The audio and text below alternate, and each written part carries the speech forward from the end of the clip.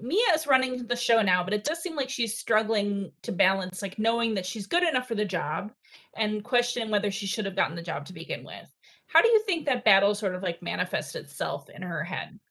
Yeah, I think that that is the battle for so many of the characters on the show. We're all dealing with a little bit of imposter syndrome. I think that it will resonate with the audience because they have seen Mia struggle through season one just to maintain her reputation as a producer on the morning show, so that when they start season two and she has been promoted to the executive producer, I think that our audience will be like, well, hell yeah, let's see that. In fact, I was talking to Hassan Minhaj, and he was telling me he had seen the first episode and the script, and he was like, hell yeah, I saw that Mia become executive producer. I was like, yeah, me too.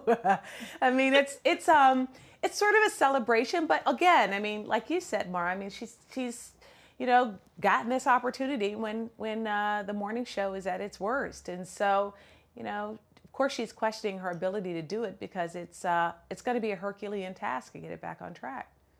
I mean, to add insult to injury too, like Chip is back, which she doesn't love.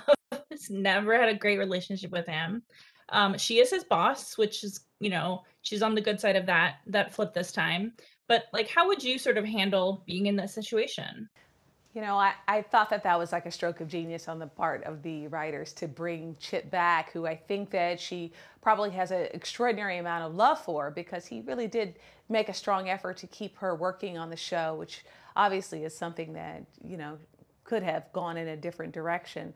But he also is a bit of an adversary in that he knows her job very well and probably could do it. So, as far as personally how I've dealt with that, I always try to stay on the other side of feeling insecure. But I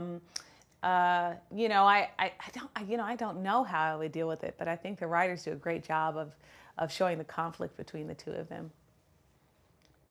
I think we've all sort of worked with, how do I put this? Dudes too, who are like, you'd say they're good guys, but they've made some bad choices in terms of like their relationship with women Yeah, or with women in the office. Let's put it that way. yeah, yeah. So there's that too. Yes, exactly. That's Um, Chip. He's not the worst of the worst, but he wasn't necessarily an ally back when Mitch Kessler was at the morning show, and so he's grappling with that as well. Last question, real quick. What is the most like momentous news story in your life or in recent memory? Like the thing that you couldn't turn away from, that you wanted like all the information.